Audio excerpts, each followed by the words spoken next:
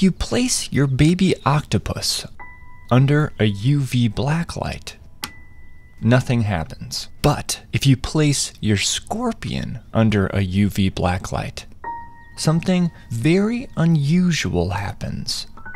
Ultraviolet light hits the scorpion's exoskeleton, is absorbed, and then released back into the world at a different wavelength that we can see.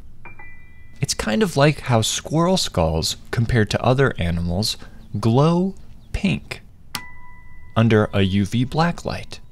But there's one big difference. Notice how the light released by the scorpion has an even longer wavelength than the light released by the squirrel.